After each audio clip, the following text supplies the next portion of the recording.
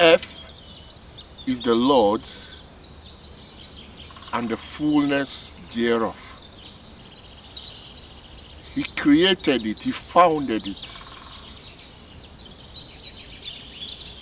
This is a famous psalm, Psalm 24. A psalm which is not to be read, but a consciousness to attain to, something to be mindful of. See, it's right to the hair on the head, every single cell in the body, every single element, both visible and invisible, all came out of God. It's God's creation.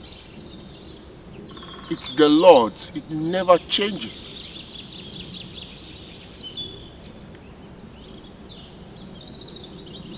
There is no parcel of land out there in the Middle East that belongs to a tribe, to the Arabs or to the Jews or whatever. All belongs to the Lord. And His glory covers all as the waters covers the sea.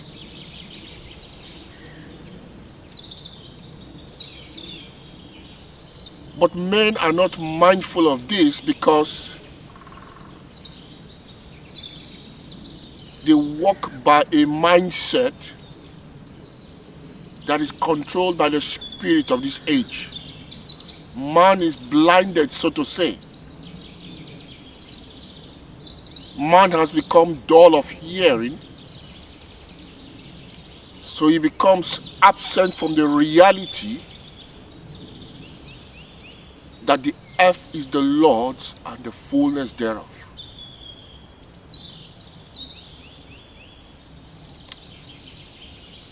That is why today there is an unction within you that is awakening you to an ever-present reality of the Spirit. The inspiration of the Almighty within you awakens you to the reality that there is one who inhabits all in all. When men come to this awareness, the wars begin to cease. The strivings begin to cease. Vainglory is no more because man now sees and knows that all things are the Lord's. It's the Lord's. Everything is the Lord's. You are the Lord's. All things are the Lord's. He's seen in all things.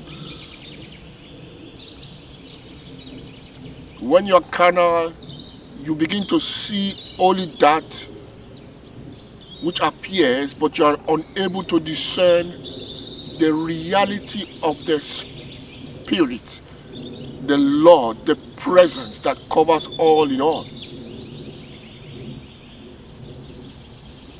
That's why there must be an ascension spiritually to the high, dimensions of God. And this occurs right there in the minds. The minds must be exercised once more to see truth, to hear truth, to perceive truth. And when this is done, the Lord is seen in all things.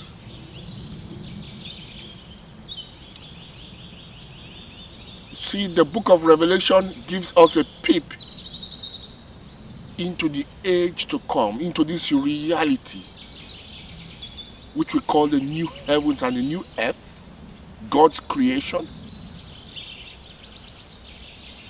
It says that His servants see his face. They see the face of God. These ones who walk before his face and see his face day and night, how do they see his face? They see him in all things. The earth is the Lord's and the fullness thereof. This is the shortcut, the way to purifying oneself and to rediscovering your part in the glory of God. It is written that nothing that defiles or makes a lie has a part